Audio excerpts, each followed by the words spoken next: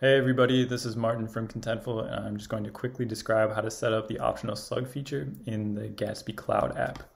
So as you can see here, I've defined a series of content types using these dropdowns, and then next to the content types, there is this field to optionally define slugs. And so what that means is when you've defined a slug, it will append that slug to your base site URL for each entry. And so there's two ways to define slugs.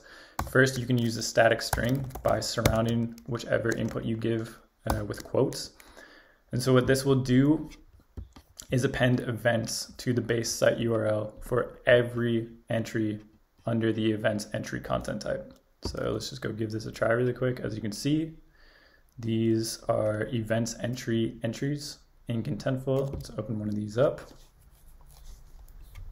Oh, before I do that, I just need to save this really quickly. And I'm just going to refresh my entry quick.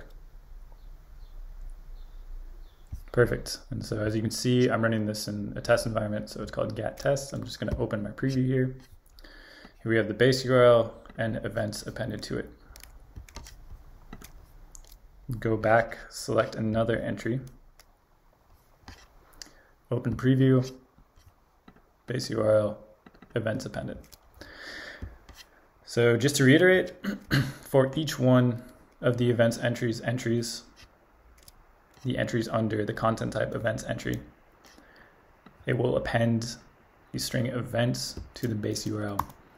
The other thing you can use is dot notation to access a field on the content entry for a content type. So I'm going to use essentials.slug. Oops, I didn't need to go out of that. Open this back up. And so as you can see, I have this essentials reference, and then within the essentials reference, I have a slug field.